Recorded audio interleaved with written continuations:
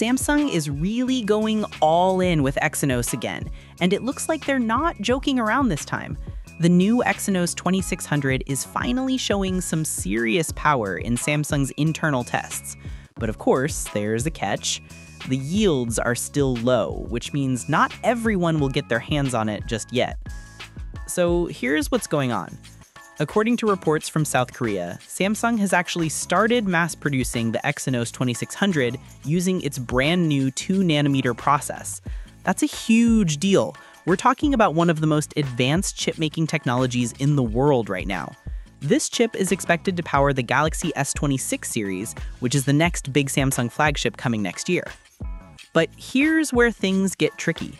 Samsung is reportedly producing around 15,000 wafers for this chip, which translates to roughly 30% of all the Galaxy S26 units planned for next year.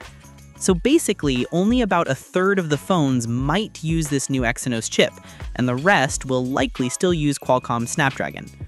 And get this, the top-tier Galaxy S26 Ultra might not even use the Exynos 2600 at all. Analysts are saying it's still too early to put Exynos inside Samsung's most premium model, so the Exynos 2600 might end up mainly in Korean models, while the rest of the world, especially the US and Europe, will still get Snapdragon chips. Now, let's talk about why this matters. Samsung has been trying to bring back the Exynos name for years. After getting roasted for weaker performance and efficiency issues compared to Snapdragon chips, they really need a win here. And from what's being reported, the performance is solid, but the real issue right now is the yield. If you're not familiar with that word, yield basically means how many working chips you can get from each batch during manufacturing. So if the yield is low, it means you're wasting a lot of chips that don't meet the standards.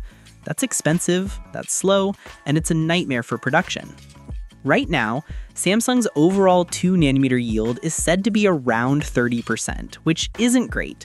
But the good news is that the yield for the Exynos 2600 itself, the actual application processor, or AP, has improved a lot.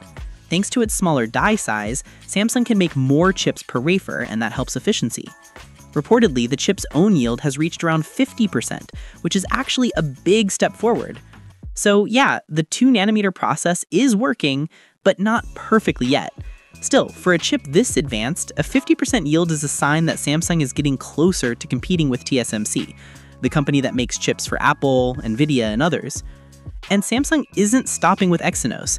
They're also using this same 2nm process for something even bigger, Tesla's AI chips. Yep, the same foundry that makes Exynos will also make Tesla's upcoming AI6 processor, which will power Tesla's next-generation AI and self-driving systems. According to the same report, Samsung is getting ready for trial production of Tesla's chips next year, and they're aiming to boost their 2nm yields to around 50% by then. But to really make it profitable, they'll need at least 70 or more percent, because that's the level where manufacturing costs drop and production becomes stable. Here's the interesting part. Tesla actually picked both Samsung and TSMC to share production of their chips. So yeah, Samsung is literally competing head-to-head with TSMC for one of the biggest tech deals in the world. That's huge. And we're talking about a $16.5 billion contract here. Elon Musk even mentioned it himself during an earnings call, confirming that both companies will produce the AI5 chip, which comes before the AI6 chip. This means Samsung is fighting on two fronts, with Exynos in the smartphone world and with Tesla in the AI world, and both of these are powered by their new 2nm process. Now, why is all this important? Because improving yields at 2nm isn't just about Exynos or Tesla, it's about proving that Samsung's Foundry business can compete with TSMC again. For the past few years, TSMC has been dominating chip production. Most big companies like Apple, Nvidia, and Qualcomm go straight to TSMC because they trust their stability and efficiency. But if Samsung can show that its 2nm chips are reliable, powerful, and efficient, and they can make enough of them, it could completely change the market. It would mean Qualcomm might start trusting Samsung again for chip production. It could also attract new clients from the AI and automotive industries, and that's a massive deal for Samsung's long-term business. Think about it. If Samsung nails the 2nm process, that means faster phones, cooler chips, better AI performance, and more power efficiency. Your Galaxy phone could last longer, run faster, and stay cooler, all because of this one breakthrough in manufacturing. So yeah, the Exynos 2600 isn't just another chip. It's basically Samsung's comeback story.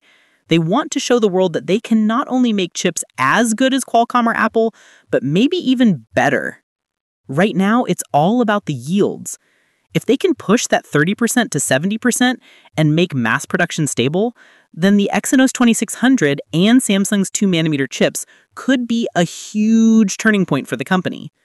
And who knows, maybe the Galaxy S27 or S28 will go fully Exynos worldwide.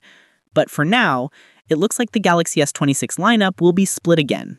Exynos 2600 in Korea, Snapdragon everywhere else, while Samsung works behind the scenes to perfect its 2nm process. If this all goes well, Samsung could be back on top, not just in smartphones, but also in the global chip race against TSMC. And that's something we haven't seen in a long time. So yeah, the Exynos 2600 isn't just a new processor.